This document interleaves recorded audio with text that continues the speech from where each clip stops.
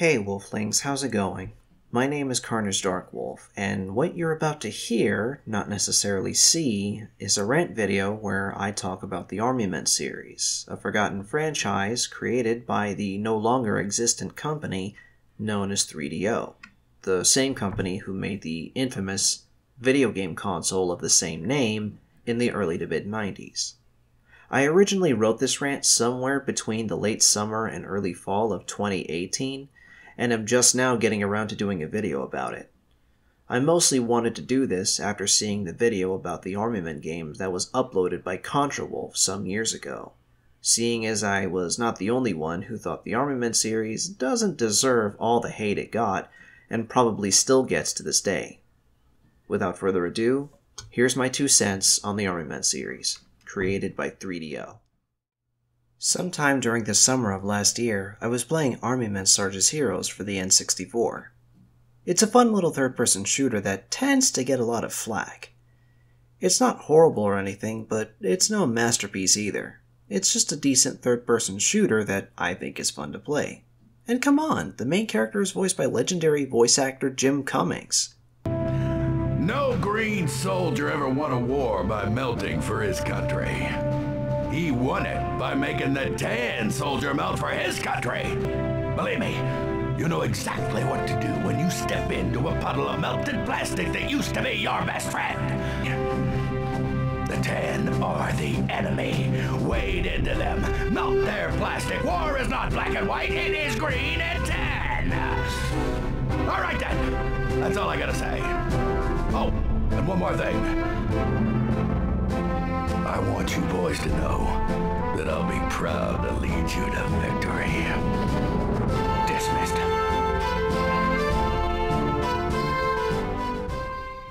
So, around that same time, I looked up some playthroughs on YouTube, and the most interesting ones I saw were the ones of both Sarge's Heroes 1 and 2, uploaded by Blue Demon of Fire. He had some interesting things to say throughout both playthroughs, and they honestly did make me laugh. At the time, I thought it was a shame that there was never a Sarge's Heroes 3. Until one day, I got curious and decided to look up the whole Army Men series, and that's when I learned there were a lot more than the ones I knew about already, before and after the 2 Sarge's Heroes games. It turned out the last one in the Sarge's saga was Sarge's War, which, like most of the other Army Men games, got a lot of flack, most notably for taking a darker, more serious tone in its setting and story. I don't know, I think it works with what that game was trying to do, but at the same time, I imagine those who had played the 2 Sarge's Heroes games like I did were probably more accustomed to the lighthearted nature and humor that was present in those games.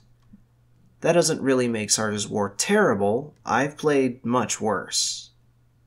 So, about almost every retrospective I found on YouTube when it came to the Army Men series pretty much just consisted of the person who made the video just taking a massive dump on all of the games. I mean, okay, not every single Army Men game is that good. There are the bad ones. Soldiers of Misfortune, which is the last Army Men game that was made in the whole franchise before 3DO was permanently shut down, was pretty awful from what I've heard, but I haven't played it myself, so I have no opinion on it. Portal Runner wasn't all that great either. Yes, it counts as an Army Men game since it features characters from that series, Vicky Grimm, Sergeant Hawk, Bridget Blue, and a brief cameo of General Plastro. Green Rogue wasn't necessarily bad in its own right, but definitely one of the weaker entries.